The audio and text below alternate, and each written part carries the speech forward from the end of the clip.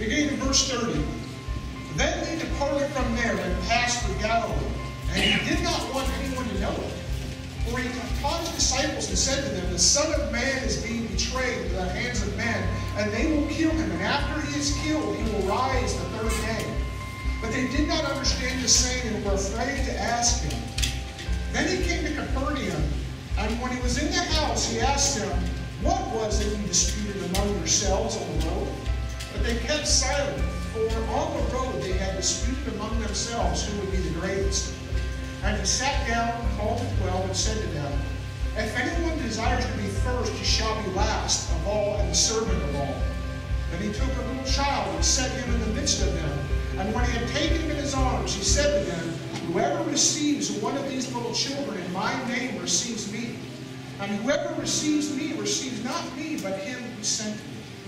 Now John answered him, saying, Teacher, we saw someone who does not follow us cast out demons in your name, and we forbade him because he does not follow us. But Jesus said, do not forbid him, for no one who works a miracle in my name can soon afterwards speak evil of me. For he who is not against us is on our side. For whoever gives you a cup of water to drink in my name because you belong to Christ, assuredly I say to you, he will by no means lose his reward. My dear Lord, we've got things backwards so often. Lord, I confess that even in my own life that I struggle to keep my own self in proper perspective. And so, Lord, it's with great difficulty that we come to your words today and we recognize that it's only with the help of your Spirit that we can even a hope of a chance to be obedient to you. So, Holy Spirit, I ask that you would work in our heart today. That you'd help us to put ourselves in proper perspective. Lord, not to think too less of ourselves. Lord, not to think too highly of ourselves. In your name I pray, Jesus. Amen. You may be seated. The road to greatness is paved with humility. I thought that a great fitting title because these disciples are on a road. They're on a road. They're traveling. If you remember, in recent weeks, we saw the disciples try to cast a demon out of young men who were unable to, and they were involved in a dispute with the scribes. And Jesus comes up, and he casts the demon out of the boy, and there were some great lessons about faith in that, and about the different levels of faith that we can possibly have. But prior to that, Jesus was coming back down from the mountain, what I believe to be Mount Hermon, where he was transfigured before 3 disciples. Only 3 of them got to go with him. And they seen Jesus' glory just burst out, and they seen his face shine. It must have been an awesome experience. Well, they've come back down. They've been met by the crowd, and now Jesus is departed. And they're on the road. They're on the road to Galilee, to Capernaum. And Jesus' public ministry is coming to an end. And in fact, I would say it's came to an end.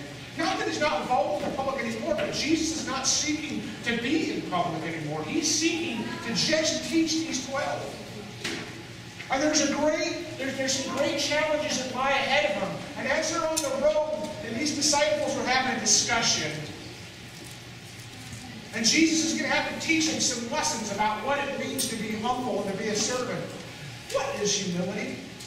What is humility? What does it mean to be humble? See, I find that humility is such an elusive virtue that as soon as you think you've got it, you don't. As soon as you think you've got humility, you don't. Amen. You realize that here? I just want you to get that. Interesting. Mahatma Gandhi actually, quote, I claim to be a simple individual liable to err like any other fellow mortal. I own, however, that I have humility enough to confess my errors and to retrace my steps. Oh, really? Gandhi says, I claim to be a simple individual, like many child champions would claim to be.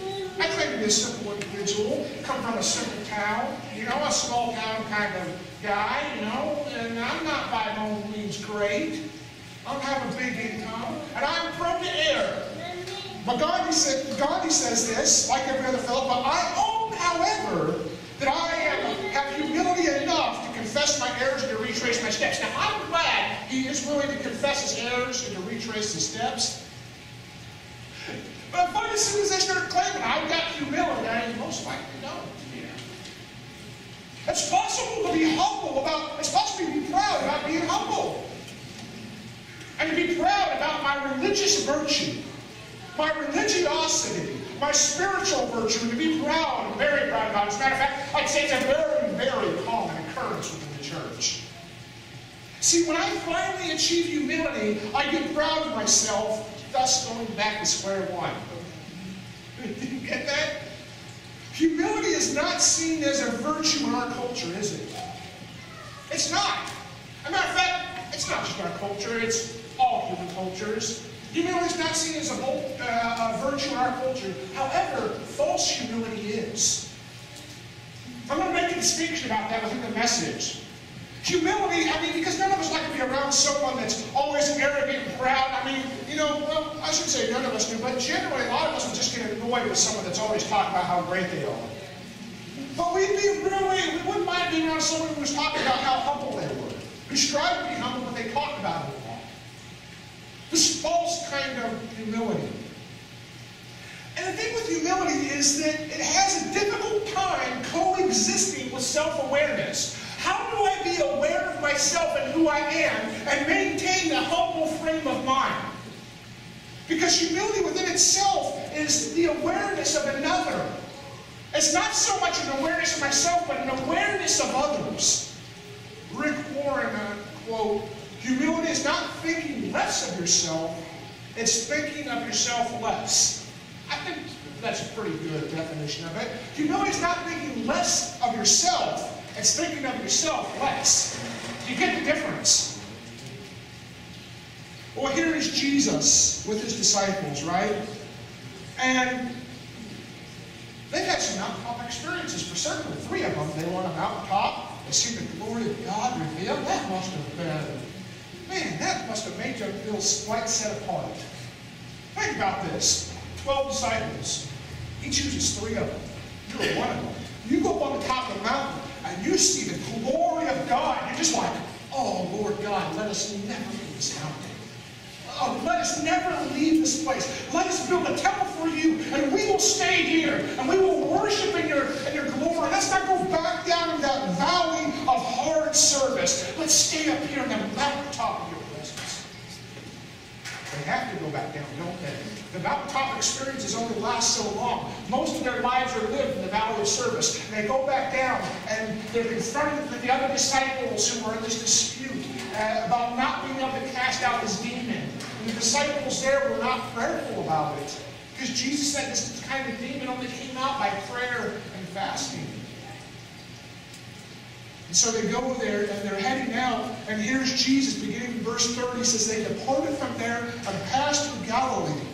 And he didn't want anyone to know it.